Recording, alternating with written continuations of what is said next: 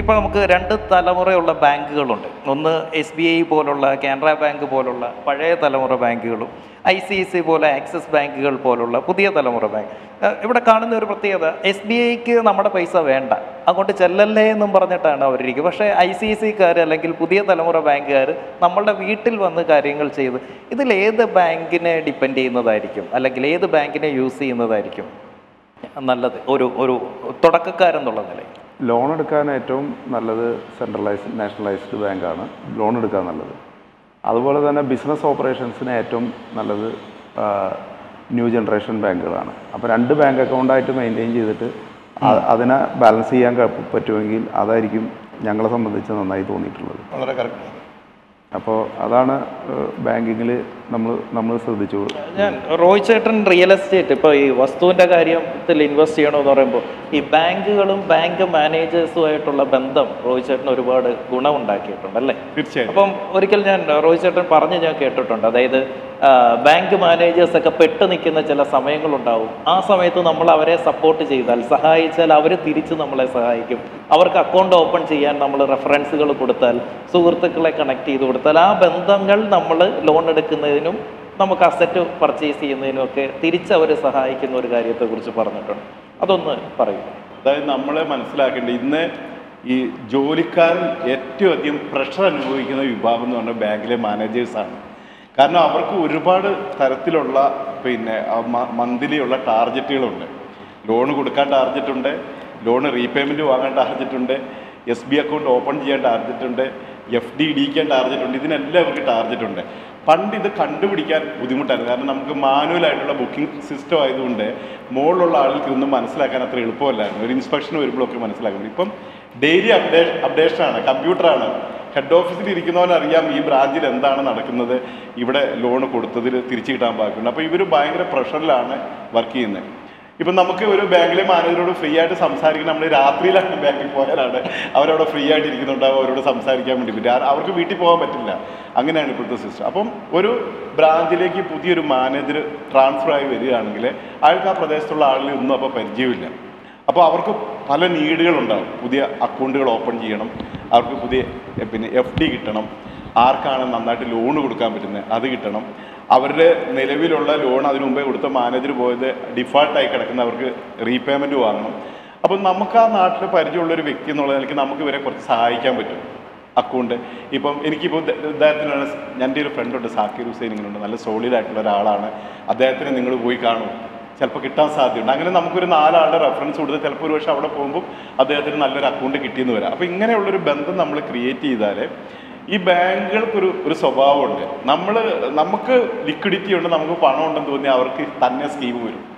നമുക്ക് പൈസ ഇല്ലെങ്കിൽ ഇവർക്കൊരു സ്കീമും ഇല്ലെങ്കിൽ നമുക്ക് വേണ്ടിയിട്ടുള്ള ടൈലർ മെയ്ഡായിട്ടുള്ള സ്കീം അവർ ഉണ്ടാക്കിക്കൊണ്ട് വരും. ഇന്നിപ്പോൾ നിങ്ങൾ പറയാമെന്ന് വിചാരിക്കുക, എനിക്ക് ഈ ടൈപ്പ് ലോണ് പറ്റില്ല, എനിക്ക് എന്താ പറയുക ക്യാഷ് ക്രെഡിറ്റ് മാതിരിയുള്ളതാണ് നോക്കാമെന്ന് പറഞ്ഞാൽ അവൻ പോയിട്ട് ഒരാഴ്ച കഴിയുമ്പോൾ ക്യാഷ് ക്രെഡിറ്റിൻ്റെ ഒരു സ്കീം കൊണ്ടുവരും. ഇന്നില്ലെന്ന് പറഞ്ഞ സ്കീം ഞാനത് അവിടെ ഹെഡ് ഓഫീസിൽ വിളിച്ച് ചോദിച്ച് സാങ്ഷനാക്കി, അപ്പോൾ നിങ്ങളിത് എടുക്കണമെന്ന് പറഞ്ഞു വരും.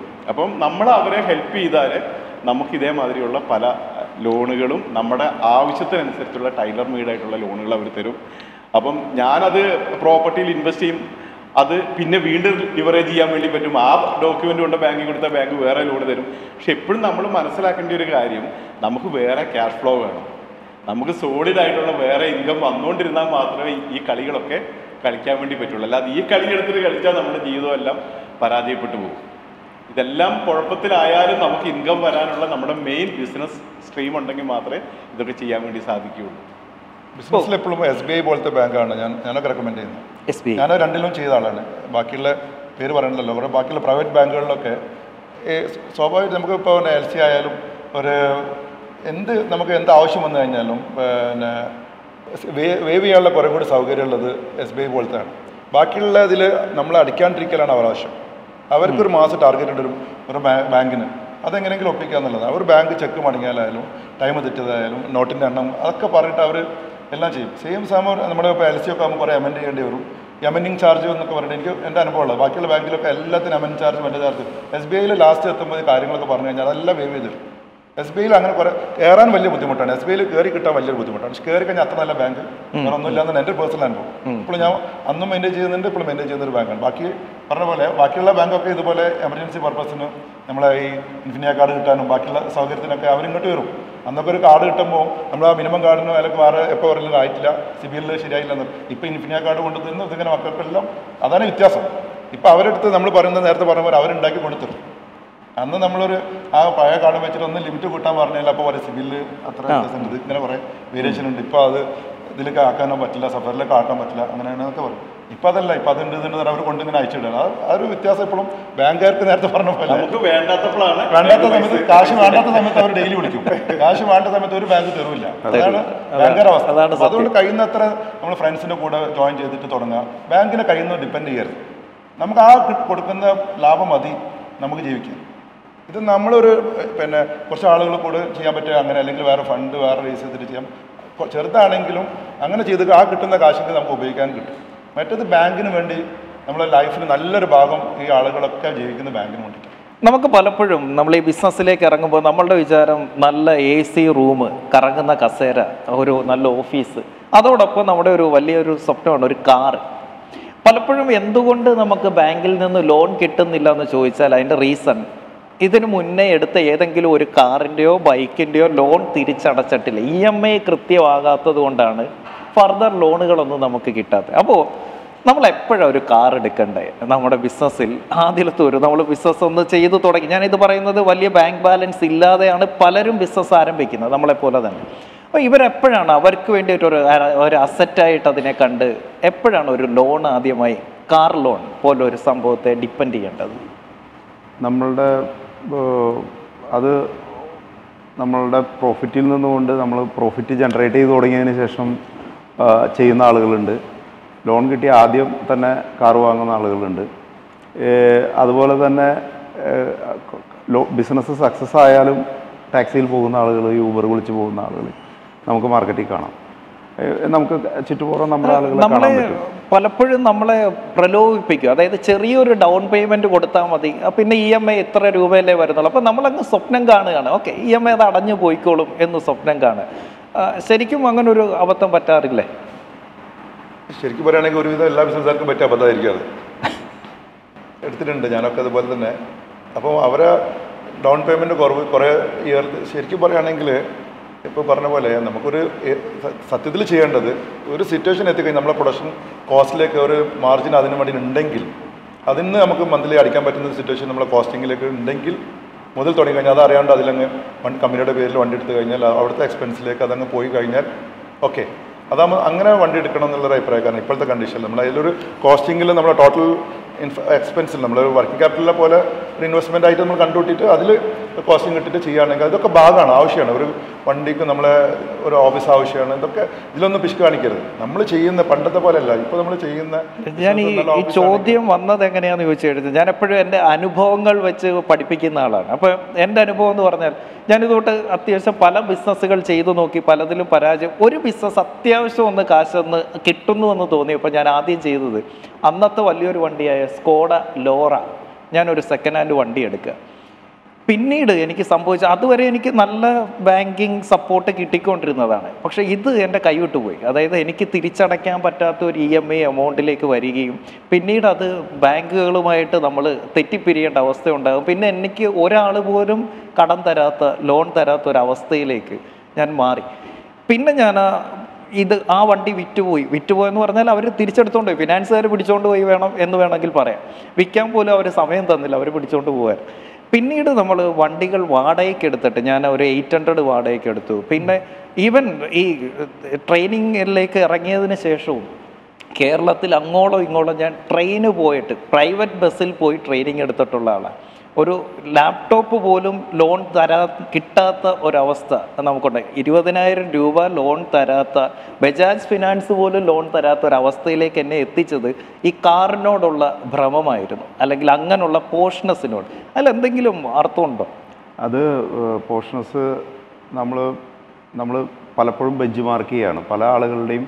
ഇപ്പോൾ ഒരാൾക്ക് ഒരുപാട് ഇൻകം ടാക്സ് നമ്മളെല്ലാം ബിസിനസ് ഡെവലപ്പ് ചെയ്ത് ഫസ്റ്റ് നമ്മളുടെ ഇത് കൊടുത്തു കഴിയുമ്പോൾ ഇത് കണക്ക് സമർപ്പിച്ച് കഴിയുമ്പോൾ നമ്മൾ ആദ്യമായിട്ട് അതിന് ഇൻകം ടാക്സ് അടച്ചു കൊടുക്കണം.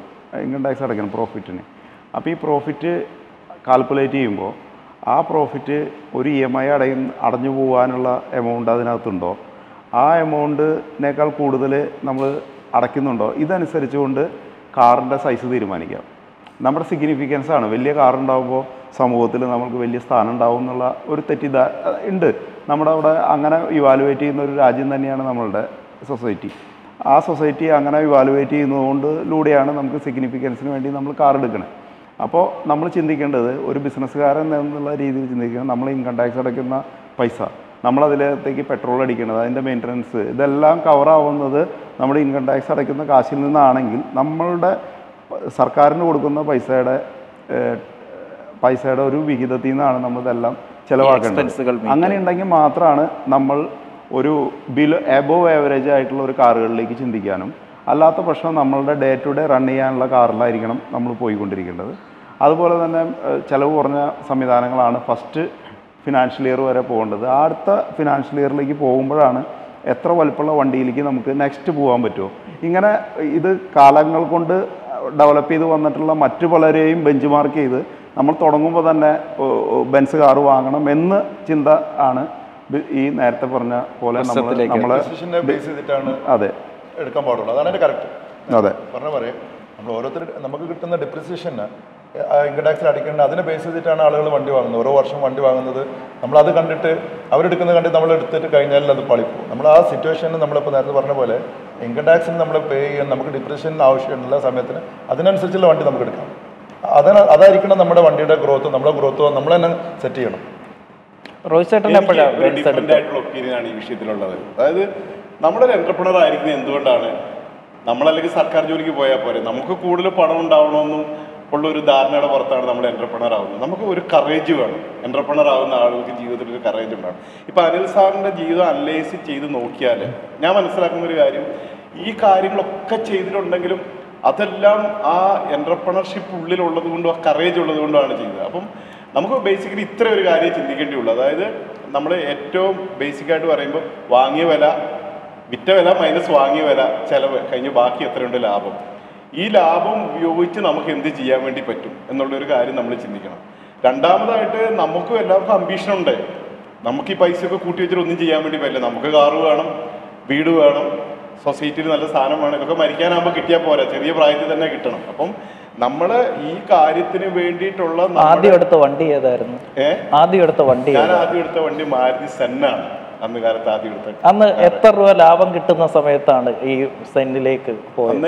അന്ന് ലീഗൽ പ്രൊഫഷനിൽ നിന്ന സമയത്താണ്. സത്യം പറഞ്ഞാൽ അന്ന് ബാങ്കിലെ ലോൺ എടുത്തിട്ടാണ് വാങ്ങിയത്. നമ്മുടെ ഒരു ആഗ്രഹമായിരുന്നു കാർ വാങ്ങണം. പുതിയ വണ്ടിയാണോ വാങ്ങിയത്? അല്ല, ഒരു സെക്കൻഡ് ഹാൻഡ് കാറാണ് വാങ്ങിയത്. ഒരാൾ കുറച്ച് ഉപയോഗിച്ചൊരു കാറ് പോയി വാങ്ങുകയാണ് ചെയ്തത്. അപ്പം യഥാർത്ഥത്തിൽ അന്ന് ആ കാറ് വാങ്ങാനുള്ള സാമ്പത്തിക ശേഷി ഇല്ല നമുക്ക്. അങ്ങനെ ആലോചിച്ച ഒരു സാധാരണക്കാരൻ്റെ ഒരു ഇത് ആലോചിച്ചാൽ അതൊന്നും വാങ്ങാൻ പറ്റില്ല. പക്ഷെ നമ്മുടെ ഉള്ളിലുള്ള ഒരു എന്താ പറയുക ഗട്ട് ഫീൽ ഉപയോഗിച്ചത് വാങ്ങി അതിന് വേണ്ടിയിട്ടുള്ള പണം ഉണ്ടാക്കാൻ വേണ്ടിയിട്ട് നമ്മൾ പിന്നെ നമ്മളെ ഡ്രൈവ് ചെയ്യാൻ വേണ്ടി തുടങ്ങി. അങ്ങനെ ഓരോ സ്റ്റേജിലും നമ്മൾ നിൽക്കുന്ന സ്റ്റേജിൽ നിന്ന് ഉപരിയായിട്ടുള്ള കാര്യങ്ങൾ ചെയ്യാനുള്ള ആ കറേജും ആ ഡ്രൈവുമാണ് നമ്മളെ വലിയൊരു എന്റർപ്രണർ ആക്കി മാറ്റുന്നത്. ഇപ്പൊ ഞാൻ ഒരു മാർബിൾ ഡിഫറെന്റ് വ്യൂ ആണ്, അത് കറക്റ്റാണ്. ഡ്രീമാണ്, ഓരോരുത്തർക്കുള്ള ഡ്രീമിനനുസരിച്ചിട്ട് നമ്മൾ പ്ലാൻ ചെയ്യണം. ഡ്രീം ചെയ്താൽ എത്തും എന്നുള്ള എല്ലാവർക്കും ഈ പറഞ്ഞിരിക്കുന്ന ആളുകൾക്കൊക്കെ അനുഭവമായിരിക്കും. നമ്മളൊരു മനസ്സിൽ അങ്ങനെ എത്തിയ എത്ര പേരുണ്ടായിരുന്നു? നല്ല നമ്മളിപ്പോൾ ഒരു ചെറിയ ഉദാഹരണം, നമ്മുടെ കയ്യിൽ നിന്ന് ഒരു ഐഫോൺ ആണെങ്കിൽ നാളെ അതിൻ്റെ നെക്സ്റ്റ് ജനറേഷൻ വാങ്ങണമെന്ന് നമ്മൾ മനസ്സിൽ വിചാരിച്ചാൽ നമ്മളെ കയ്യിൽ അറിയാണ്ട് വരുന്നുണ്ട്. നമ്മൾ ആ സമയത്ത് കാണുന്ന പരസ്യം അതേ കാണുന്നുള്ളൂ, നമുക്ക് ഡിസ്കൗണ്ട് കിട്ടുന്ന അതേ കാണും. അന്ന് ചെറുപ്പത്തിൽ നമുക്ക് കാറ്, എനിക്കൊക്കെ ചെറുപ്പത്തിൽ ബെൻസ് ഭയങ്കര ക്രേസായിരുന്നു. ഇപ്പോൾ ഞാനിപ്പോൾ മേബാക്ക് യൂസ് ചെയ്യുന്നുണ്ട്. പക്ഷെ നമുക്കത് നമ്മൾ ഡ്രീമായിരുന്നു. എല്ലാവരും ചിലപ്പോൾ അതായിരിക്കില്ല ഡ്രീം, ചിലർക്ക് വേറെ എന്തെങ്കിലും ആയിരിക്കും, വേറെ വണ്ടികളായിരിക്കും ഡ്രീം. പലർക്ക് ഡിഫറെൻറ്റ് ഡ്രീമായിരിക്കും. ചിലർക്ക് കാറിനോട് ക്രേസുള്ള ആൾക്കാരുണ്ടാവും, ചിലർ കാറായിരിക്കില്ല, വേറെ എന്തെങ്കിലും ആയിരിക്കും. അപ്പോൾ അവർ ആ ഡ്രീം നമ്മുടെ മനസ്സിൽ ഫുൾ ടൈം ഉണ്ടെങ്കിൽ അത് ബിസിനസ് വേറെ, ഇത് വേറെ. ബിസിനസ്സിൻ്റെ കൂടെ തന്നെ അത് നടക്കുമെന്നാണ് ഞാൻ പറയുന്നത്. അത് കണ്ടിട്ട് ഇതിൽ നിന്ന് കിട്ടിയിട്ട് അത് കൊടുക്കാമെന്നൊക്കെ വിചാരിച്ചാൽ ചിലപ്പോൾ നടന്നൊന്നും വരില്ല. നമുക്ക് ഡ്രീം ഉണ്ടെങ്കിൽ ഓട്ടോമാറ്റിക്കലി അത് ബാലൻസ് ചെയ്തിട്ട് അങ്ങ് പോകും. അല്ലാണ്ട് ഇപ്പോൾ ഞാൻ വേബാക്ക് എടുത്തു കഴിഞ്ഞാൽ കഴിയൂല എന്ന് ഞാൻ ഇപ്പോൾ വിചാരിച്ചു കഴിഞ്ഞാൽ പറ്റൂല എന്നുള്ള ചിന്താഗതി നമ്മുടെ കയ്യിൽ മനസ്സിലുള്ളിടത്തോളം കാലം ഒന്നും പറ്റില്ല. അത് കഴിയും, വേറൊരിടത്ത് വെച്ച് കാണാം, ചെയ്യാൻ കഴിയും എന്ന് വിചാരിച്ചാൽ ഓട്ടോമാറ്റിക്കലി ബാലൻസ് പോകും. അല്ലെങ്കിൽ ഞാൻ അത് ആയിട്ട് എൻ്റെ അടുത്ത പൈസ ആയിട്ട് ഞാൻ ആ വണ്ടി എടുക്കാം എന്ന് വിചാരിച്ചാലും അപ്പോൾ അതിന് ഏറ്റവും വലിയ ഗുണമാണ് ഇങ്ങനത്തെ ഈ ബെൻസിൽ പല ബാങ്കായാലും. പക്ഷെ എൻ്റെ ഒരു വണ്ടിക്ക് ഇപ്പം ലോണില്ല. അന്നൊക്കെ ഉണ്ട്, സ്റ്റാർട്ടിങ്ങിലൊക്കെ ഞാൻ ലോൺ ചെയ്ത ഒരാളാണ്. അപ്പോൾ നമുക്ക് തന്നെ ഒന്ന് കൺക്ലൂഡ് ചെയ്യാൻ പറ്റുന്നത്, നമ്മൾ ഈ ബിസിനസ്സിലേക്ക് ഇറങ്ങുന്ന പലരും ഈ ബാങ്കിൻ്റെ അകത്തുനിന്ന് കിട്ടുന്ന ആ ഒരു സപ്പോർട്ടിനെ ഈ പറഞ്ഞ രീതിയിൽ ഉപയോഗിക്കുമ്പോൾ അതിൽ തിരിച്ചടവ് എന്നൊരു കാര്യത്തിൽ അത്ര ഇമ്പോർട്ടൻസ് കാണിക്കാറില്ല. അത് തിരിച്ചടച്ചെങ്കിലേ എനിക്ക് ഇവിടുന്ന് കൂടുതൽ ലോൺ കിട്ടൂ എന്നുള്ളത് കാണിക്കാതെ അതിന് പകരം ആ തിരിച്ചടയ്ക്കേണ്ട പൈസയും കൂടെ മറ്റു കാര്യങ്ങൾക്ക് വേണ്ടിയിട്ട് ഇവർ ഉപയോഗിക്കുകയാണ് പൊതുവെ ചെയ്യാറുള്ളത്. അത് ഒറ്റൊരു കാര്യമാണ്. അതായത് നമ്മളെപ്പോഴും മനസ്സിലാക്കേണ്ട ഒരു കാര്യം, നമ്മുടെ പൈസ എന്ന് പറയുന്ന ഈ ബിസിനസ്സിനുള്ളിൽ നമ്മളുടെ പ്രോഫിറ്റ് മാത്രമേ നമ്മുടെ പൈസയുള്ളൂ. ബാക്കി പൈസയൊക്കെ മറ്റു പലരുടെയും പൈസയാണ്. ബാങ്കിൻ്റെ പൈസയാണ്, നമുക്ക് ക്രെഡിറ്റ് തരുന്ന ആളുടെ പൈസയാണ്, അല്ലെങ്കിൽ നമ്മൾ സെല്ല് ചെയ്യാൻ പോകുന്ന ആളുടെ അഡ്വാൻസ് എന്ന പൈസയാണ്. ഈ പൈസ എടുത്തിട്ട് നമ്മൾ മറ്റു കാര്യങ്ങൾക്ക് വേണ്ടി ഉപയോഗപ്പെടുത്തരുത്. നമ്മുടെ പ്രോഫിറ്റിനെ വർദ്ധിപ്പിക്കാനുള്ള ഉള്ളിലുള്ള എന്താ പറയുക ഗട്ട് ഫീലും ആ കറേജും ആ അഗ്രസീവ്നെസ്സും ഉണ്ടെങ്കിലാണ് ആളുകൾക്ക് വളരെ വലിയ എൻ്റർപ്രണറായി മാറാൻ വേണ്ടി പറ്റുന്നത്. അല്ലെങ്കിൽ നമ്മൾ ഗ്രാജുവലി നമുക്ക് ഗ്രോത്ത് ഉണ്ടാവുള്ളൂ. നമ്മൾ ഇതിലേക്ക് വന്ന് വളരണം എന്നുള്ള തീക്ഷ്ണമായ ആഗ്രഹം നമ്മുടെ ഉള്ളിലുണ്ടെങ്കിൽ കറക്റ്റാണ്. കാരണം പല ആൾക്കാർ ബെൻസ് എടുക്കുമ്പോൾ ഭയങ്കര മെയിൻ്റനൻസ് അധികമാണ്, അതുകൊണ്ട് കുറേ ആൾക്കാർ എടുക്കാറൊക്കെയാണ്. പക്ഷേ നമ്മളത് എടുക്കുമ്പോൾ ഓട്ടോമാറ്റിക്കലി അതിനുള്ള ചിലവ് നമ്മൾ അറിയാണ്ട് അത് നമ്മുടെ സിസ്റ്റത്തിൽ വന്നു പോകുന്നുണ്ട്. അപ്പം നമ്മളത് ഭയങ്കര എക്സ്പെൻസാണ് വിചാരിച്ച് എടുക്കാണ്ട് നിന്നിട്ട് കാര്യമില്ല. ഇപ്പോൾ പുള്ളി ഞാൻ വരുമ്പോൾ കണ്ടു, പുള്ളി ലാൻഡ് ക്രൂസറിൽ വന്നു, ഈ വണ്ടി മെയിൻ്റനൻസ് എക്സ്പെൻസ് ആണെന്ന് വിചാരിച്ച് എടുക്കാണെന്നൊരു കാര്യമില്ല. അതൊക്കെ ഓട്ടോമാറ്റിക് ആ സമയമാകുമ്പോൾ നമ്മൾ അതിനനുസരിച്ച് ഉണ്ടാക്കും ബിസിനസ്സിൽ. ഞാൻ ബെൻസ് എടുത്തപ്പം അപ്രീഷിയേറ്റ് ചെയ്ത ആളുകൾ വളരെ കുറവാണ്. ബാക്കി കൂടുതൽ ആളുകളും ഇതൊന്നും ചെയ്യാൻ പാടില്ലാത്തൊരു സംഗതിയായിട്ടാണ് നമ്മളോട് പറയുകയും അവതരിപ്പിക്കുകയും ചെയ്യുന്നത്. ഓട്ടോമാറ്റിക്കലി വരും. ആ സമയത്ത് എവിടുന്ന വരുന്നത് അറിയില്ല, എന്ത് പറഞ്ഞാലും ആ സമയത്ത് നമുക്ക് എവിടെന്നെങ്കിലും കറക്റ്റ് അതിനുള്ള കാര്യങ്ങൾ നമ്മൾ അതിനുള്ള എക്സ്പെൻസ് ഒക്കെ നമ്മൾ ഓട്ടോമാറ്റിക്കലി നമ്മൾ ക്രിയേറ്റ് ചെയ്യും. നമ്മൾ ആ ഒരു വണ്ടിക്ക് എത്ര വണ്ടിയുണ്ട്? എൻ്റെ അടുത്ത് അത്യാവശ്യം വണ്ടികളൊക്കെ ഉണ്ട്. ഞാനെടുത്ത് മറ്റേ ഇതിൽ ഒന്നും ലോൺ ഇല്ലാതെ തന്നെ അപ്പം BM IX ഏറ്റവും ഫസ്റ്റ് വണ്ടി എൻ്റെ അടുത്തുള്ളത്, മറ്റേ IX BM അതിൻ്റെ ഫസ്റ്റ് വണ്ടി ഇപ്പോൾ കാലത്ത് 2 വണ്ടിയുണ്ട്. അതിൽ ഒരെണ്ണം എടുത്തുണ്ട്. മേബാക്ക് യൂസ് ചെയ്യുന്നുണ്ട്, ബെൻസ് യൂസ് ചെയ്യുന്നുണ്ട്, BM യൂസ് ചെയ്യുന്നുണ്ട്, മിനി കൂപ്പർ ഉണ്ട്. ഇത് വണ്ടി ഒരു കുറച്ച് പ്രാന്തായതുകൊണ്ട്, അല്ലാണ്ട് ബിസിനസ് ലാഭം കിട്ടി ചെയ്തോന്നല്ല കേട്ടോ. ശരി, അപ്പോൾ എന്താണ് പറയാനുള്ളത്? നേരിട്ട് പറഞ്ഞോളൂ. എനിക്ക് പറയാനുള്ളത്, നമ്മൾ മനസ്സിൽ നമ്മളെ തന്നെ സ്നേഹിക്കാൻ നോക്കുക. ആദ്യം നല്ല ഡ്രീം, നമുക്കൊരു ഡ്രീം ഉണ്ടെങ്കിൽ അവിടെ എത്തും. നമ്മളെ ആവശ്യങ്ങൾ നടക്കുന്നതിനനുസരിച്ച് നമ്മളിപ്പോൾ ഒരു ഫ്ലൈറ്റ് പോകേണ്ട സ്ഥലത്ത് നമ്മൾ ഒരു ബസ് കയറി പോയി കഴിഞ്ഞാൽ നമ്മൾ പണി പകുതി നിൽക്കും. അതൊന്നും നമ്മളൊരു എക്സ്പെൻസ് ആയിട്ട് മീറ്റ് ചെയ്യരുത്. നമുക്ക് ഫ്ലൈറ്റാണ് ബിസിനസ് ക്ലാസ്സാണ് യൂസ് ചെയ്യണം. അത് നമ്മൾ എക്സ്പെൻസിലേക്ക് കൂട്ടി നമ്മൾ ബാലൻസ് ചെയ്യാന്നല്ലാണ്ട്, ഞാൻ പണ്ടത്തെ ആളുകളൊക്കെ ഉണ്ടായിരുന്നു ഇങ്ങനെ കുറേ ഞാൻ കഷ്ടപ്പെട്ട് ഉണ്ടാക്കി നടന്നു പോയൊക്കെ ഉണ്ടാക്കിയിട്ട് ഇപ്പോഴത്തെ മക്കളൊക്കെ അടിച്ചു തീർത്തിട്ടുണ്ട്. അത് ഇനി ഭാവിയിൽ വരാണ്ടിരിക്കാൻ വേണ്ടി നമ്മളതിൽ 70% നമ്മൾ എൻജോയ് ചെയ്തിട്ട് ബാക്കിയുള്ള എടുത്ത് വെക്കുക. അടുത്ത ജനറേഷൻ ഏത് രൂപത്തിലോ ഉപയോഗിക്കുന്ന അറിയില്ല. നമ്മൾക്ക് ഡ്രീം ഉണ്ടെങ്കിൽ എത്തുന്നുള്ള കാര്യത്തിൽ ഒരു സംശയമില്ല. നമ്മൾ ആദ്യം നമ്മളെ ഇഷ്ടപ്പെടുക, നമ്മൾ ഓരോ കാര്യത്തിൽ ഇഷ്ടപ്പെടുക, നമ്മൾ എത്തിയിരിക്കും. ബിസിനസ് എന്ന് പറഞ്ഞു കഴിഞ്ഞാൽ നമ്മൾ അതിൻ്റെ ഫെയർ എക്സിബിഷൻ, ഞാൻ മോർ ദാൻ 78 കൺട്രി കവർ ചെയ്ത ആളാണ്. എൻ്റെ ബിസിനസ് ഉണ്ടായത് യാത്ര കൂടെ ഉണ്ടായതാണ്. നമ്മളിപ്പോഴും നമ്മുടെ ബിസിനസ്സിൽ എപ്പോഴും ശിശുക്കളാണ്. നമ്മൾ അതിനെക്കുറിച്ച് പഠിച്ചുകൊണ്ടേ ഇരിക്കണം. നമ്മൾ ഓരോ കഴിയുന്ന അത്ര എക്സിബിഷൻസ് എവിടെയൊക്കെ ഫെയർ ഉണ്ടോ അവിടെയൊക്കെ പോയി കഴിഞ്ഞാൽ എന്തെങ്കിലും ഒരു ഐഡിയ നമുക്ക് കിട്ടും. നമ്മൾ വിചാരിക്കാത്തൊരു ഐഡിയ കിട്ടും. കഴിയുന്ന എത്ര സമയം ഉണ്ടെങ്കിലും എത്ര തിരക്കുണ്ടെങ്കിലും ഞാനൊക്കെ ഒരുവിധം വേൾഡ് വൈഡിലുള്ള എല്ലാ സ്റ്റോൺ ഫെയർ ഞാൻ വിസിറ്റ് ചെയ്യും. അവിടെയൊക്കെ പോയിട്ട് നമുക്ക് നമ്മളെ കയ്യിൽ കിടക്കുന്ന മാനുഫാക്ചറിങ്ങിൽ വേസ്റ്റാക്കിയിട്ടിരുന്ന സാധനങ്ങളൊക്കെ മാറ്റി അങ്ങനെ നമുക്ക് കഴിയുന്നത്ര നമ്മളെന്താണോ ചെയ്യുന്നത് അതിൽ പഠിച്ചുകൊണ്ടേ ഇരിക്കാം. അതിൻ്റെ കൂടെ നല്ല ഡ്രീം ഉണ്ടെങ്കിൽ നന്നായിട്ട് നമ്മളെത്തും. വില്യംസ് കൺക്ലൂഡ് ചെയ്യും. എനിക്ക് പറയാനുള്ളത്, ഡ്രീം നമുക്ക് എന്തായാലും എല്ലാവർക്കും ഡ്രീമുകൾ ഉണ്ടാവണം. ഡ്രീമിന് വേണ്ടി നമ്മൾ ശക്തമായിട്ട് അതിനുവേണ്ടി പ്രയത്നിക്കണം. എങ്കിൽ മാത്രമാണ് ഡ്രീമിലേക്ക് എത്തുള്ളൂ. ഡ്രീം ഉള്ളവരാണ് ലോകത്തിലുള്ള എല്ലാ മനുഷ്യർക്കും അവരവരുടേതായ ഡ്രീമുകളുണ്ട്. പക്ഷേ അതിനുവേണ്ടി കഠിനമായി പ്രയത്നിക്കുകയും അതിനുവേണ്ടി ചുറ്റുപാടുകൾ ഒരുക്കുകയും അതിലൂടെ മാത്രമാണ് ഡ്രീമിലേക്ക് എത്തിച്ചേരുകയുള്ളൂ. 2, തുടക്കക്കാരായിട്ടുള്ള ആളുകളോടും ഇതിൽ ഒരുപാട് യാത്ര ചെയ്ത് ഒരുപാട് മുന്നോട്ട് പോയ ആളുകളോടും ഇതിൽ നിന്ന് നമ്മൾക്ക് ലൈഫിൽ കിട്ടുന്ന ചെറിയ നെഗറ്റീവും പോസിറ്റീവുമായിട്ടുള്ള എല്ലാ കാര്യത്തിൽ നിന്നുകൊണ്ടും നമുക്ക് ഇൻ്റലിജൻസ് എടുക്കാൻ പറ്റും. ആ ഇൻ്റലിജൻസ് ആണ് നമ്മളുടെ ഓരോ സ്റ്റെപ്പിലേക്കും ഡ്രീമിലേക്ക് എത്തുന്ന യാത്രയിൽ ഓരോ സ്റ്റെപ്പിലും നമുക്ക് ചവിട്ടുപടിയായിരിക്കുന്നത് നമ്മുടെ ഇൻ്റലിജൻസാണ്. ആ ഇൻ്റലിജൻസ് എടുക്കാൻ മറക്കരുത്. ഏത് തോൽവിയിൽ നിന്നും ഏത് ജയത്തിൽ നിന്നും.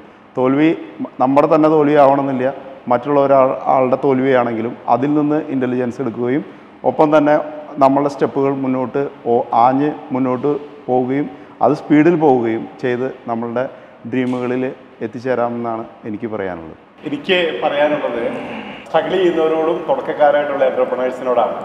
അതായത് നമ്മൾ ഷമ്മീത്തിലെ നീയെടുത്ത ഒരു സിനിമയിൽ പറഞ്ഞിരുന്നു, ഇതുപോലൊരു നാറിയ പണി മടുത്തു മക്കളെന്ന് പറഞ്ഞ മാതിരി നിങ്ങൾ തുടക്കത്തിൽ ഇതാണ് സ്ഥിതി, ഭയങ്കര കഷ്ടപ്പാടാണ്, വിഷമമാണ്, പ്രയാസമാണ്, ഇത് നിർത്തിപ്പോയാൽ മതിയോ എന്ന് തോന്നുന്നു. പക്ഷെ നിങ്ങൾ വളരെ ഡെപ്തിൽ നിങ്ങളുടെ ആ എൻ്റർപ്രണർഷിപ്പ് സ്കില്ലിലേക്ക് നിങ്ങൾ കടക്കുകയും നിങ്ങൾ ഹാർഡ് വർക്ക് ചെയ്യുകയും ചെയ്താൽ ഒരു നാളിൽ നിങ്ങൾക്ക് സന്തോഷിക്കാൻ പറ്റുന്ന ഒരു ദിവസം നിങ്ങളുടെ ജീവിതത്തിലുണ്ടാവും. നിങ്ങൾ വർക്ക് ചെയ്യാതെ തന്നെ നിങ്ങൾക്ക് പണം വർദ്ധിച്ചു വരുന്ന ഒരു കാലത്തിലേക്ക് നിങ്ങൾക്ക് കടക്കാൻ വേണ്ടി കഴിയുമെന്നാണ് എനിക്ക് പറയാനുള്ളത്. അപ്പോൾ ഇന്ന് നമ്മൾ മനസ്സിലാക്കിയ കുറച്ച് പോയിന്റുകളെ നമുക്കൊന്ന് കൺക്ലൂഡ് ചെയ്യാം. ഒന്ന്, ബാങ്കിനെ യൂസ് ചെയ്യാൻ പഠിക്കുക, ഡിപ്പെൻഡ് ചെയ്യാതിരിക്കുക. അങ്ങനെ യൂസ് ചെയ്യുക, ഡിപ്പെൻഡ് ചെയ്യാതിരിക്കുക. രണ്ട്, നമ്മൾ ഇവരിൽ നിന്ന് പഠിച്ചതെന്താണ്? നമ്മൾ സ്വർണ്ണമൊക്കെ പണയം വെച്ചായിരിക്കും നമ്മൾ പരിപാടിയൊക്കെ തുടങ്ങിയിരിക്കുന്നത്. അത് നഷ്ടപ്പെടുന്ന ഒരു സ്റ്റേജിലാണ് എങ്കിൽ, അല്ലെങ്കിൽ ഓൾറെഡി നഷ്ടപ്പെട്ടിട്ടുണ്ടെങ്കിൽ അതങ്ങ് പോട്ടെ എന്ന് വെക്കുക. അവിടെ നമ്മൾ ഒരാളെ മാത്രം കൺവിൻസ് ചെയ്താൽ മതി. നമ്മളുടെ വീട്ടിലുള്ള ആളിനെ കൺവിൻസ് ചെയ്തിട്ട് ആ പ്രശ്നം എന്നേക്കുമായിട്ട് തലയിൽ നിന്ന് എന്ന് ഇറക്കി വെച്ചിട്ട് ഫോക്കസ്ഡായിട്ട് നമ്മൾ ചെയ്യുന്ന കർമ്മത്തിൽ ഫോക്കസ്ഡായിട്ട് നിൽക്കാൻ പറ്റണം. ഇല്ലെങ്കിൽ നമുക്ക് ആ പ്രഷർ കിടക്കുമ്പോൾ നമ്മൾക്ക് വലിഞ്ഞു മുറുകിയിരിക്കും. നമ്മളുടെ ശരീരം ഭയങ്കരമായിട്ട് നമുക്ക് ഒട്ടും ഈസിനെസ് ഉണ്ടാവില്ല. ആ ഈസിനെസ് ഇല്ലാതെ ബിസിനസ് ചെയ്യാൻ നമുക്ക് പറ്റില്ല, സക്സസ്സിലേക്ക് എത്താൻ പറ്റില്ല. അതുപോലെ തന്നെ ബാങ്കിൽ നിന്ന് എന്തെങ്കിലും രീതിയിൽ നിങ്ങൾ ഒരു ലോൺ എടുക്കുന്നുണ്ടെങ്കിൽ കൃത്യമായി, അത് എത്ര ചെറുതായിക്കോട്ടെ, ഒരു ക്രെഡിറ്റ് കാർഡ് ആയിക്കോട്ടെ, ഒരു 2 വീലർ ആയിക്കോട്ടെ, ഒരു 4 വീലർ ആയിക്കോട്ടെ, ഈവൻ ഒരു ഗോൾഡ് ലോൺ വെച്ചതായിക്കോട്ടെ, കൃത്യമായി അതിൻ്റെ ഇൻട്രസ്റ്റ് അടച്ച് അത് പുതുക്കി എത്ര നാൾ വേണമെങ്കിലും നിങ്ങൾക്ക് ഇത് അവിടെ വെച്ചേക്കാം, കൃത്യമായി നിങ്ങളിത് അടയ്ക്കുകയാണെങ്കിൽ. അതുകൊണ്ട് കൃത്യമായി ബാങ്കിന് കൊടുക്കാനുള്ള പൈസ കൃത്യസമയത്ത് തന്നെ തിരിച്ചടച്ചാൽ നമുക്ക് കൂടുതൽ പൈസ അവിടുന്ന് കിട്ടും. അങ്ങനെയാണ് നമുക്ക് ബാങ്കിനെ യൂസ് ചെയ്യാൻ പറ്റുന്നത്. ഇല്ലെങ്കിൽ നമ്മളെന്നും ബാങ്കിന് വേണ്ടിയിട്ട് പണിയെടുക്കുന്ന കുറച്ച് അടിമകളായിട്ട് മാറേണ്ടി വരും. ബാങ്കിൽ ഉള്ള ഉദ്യോഗസ്ഥർക്ക് ശമ്പളം കൊടുക്കാൻ വേണ്ടി നമ്മൾ നാട് നന്നാക്കാൻ വേണ്ടിയിട്ട് നമ്മൾ ബിസിനസ് ചെയ്യേണ്ടി വരും. പിന്നെ നമ്മൾ പൊട്ടിക്കഴിയുമ്പോൾ ഇവരാരും നമുക്ക് 1 രൂപ പോലും ലോൺ തരികയുമില്ല. അതുപോലെ തന്നെ നമ്മൾ ഇറങ്ങുന്ന ബിസിനസ്സിൽ വർഷങ്ങളായിട്ടുള്ള കോമ്പറ്റീറ്റേഴ്സ് കാണും. അവർക്കിന്ന് കാറ് കാണും, അവർക്ക് ബെൻസ് കാണും, അവർക്ക് BM കാണും, അവർക്ക് വലിയ വലിയ സ്ഥാപനങ്ങളും വലിയ വലിയ ഓഫീസുകളും കാണും. അവരും തുടങ്ങിയത് ഇതൊന്നും വെച്ചിട്ടല്ല, അവർ പിന്നെ അവിടേക്ക് എത്തിച്ചേർന്നു. അതുകൊണ്ട് തുടങ്ങുന്ന സമയത്ത് നമുക്ക് കറങ്ങുന്ന കസേരയും AC റൂമും അതുപോലെ വലിയ വണ്ടികളും വലിയ പേരുകേട്ട വണ്ടികളും അതിൻ്റെ പിന്നാലെ പോകുന്നതിന് പകരം ആ പൈസ കൃത്യമായി ബിസിനസ്സിൽ ഇൻവെസ്റ്റ് ചെയ്ത് അത് എങ്ങനെ ഇൻകം വർദ്ധിപ്പിക്കാൻ പറ്റും, ആ ഒരൊറ്റ കാര്യത്തിൽ മാത്രം ഫോക്കസ് ചെയ്യുക. ഇൻകം വർദ്ധിപ്പിക്കുക. സേവ് ചെയ്യുന്നതിനെക്കുറിച്ചല്ല, എക്സ്പെൻസ് വരുത്തുന്നതിനെക്കുറിച്ചല്ല, വരുമാനം എങ്ങനെ കൂട്ടാം എന്നതിനെക്കുറിച്ച് നിങ്ങൾ ചിന്തിച്ചാൽ തീർച്ചയായിട്ടും ഇതെല്ലാം ഇതിൻ്റെ ബൈ പ്രൊഡക്ട്സ് ആണ്. ഈ പറയുന്നതെല്ലാം നിങ്ങൾക്ക് ഒരു നാൾ നേടിയെടുക്കാൻ സാധിക്കും എന്നാണ് ഈ ഡീൽ മേക്കേഴ്സ് നമ്മളെ പഠിപ്പിക്കുന്നത്. കണ്ടുകൊണ്ടിരുന്ന എല്ലാവർക്കും നന്ദി. അതോടൊപ്പം ഡീൽ മേക്കേഴ്സിനോട് ചോദിക്കാനുള്ള ചോദ്യം നിങ്ങൾക്ക് ഈ വീഡിയോയ്ക്ക് താഴെ കമൻ്റായി രേഖപ്പെടുത്താം. നിങ്ങളിടുന്ന കമൻറ്റുകൾ, നിങ്ങൾ ചോദിക്കുന്ന ചോദ്യങ്ങളായിരിക്കും നിങ്ങൾക്ക് വേണ്ടി ഞാൻ ഇവരോട് ചോദിക്കാൻ പോകുന്നത്. So wait for the next batch of deal makers. Thank you.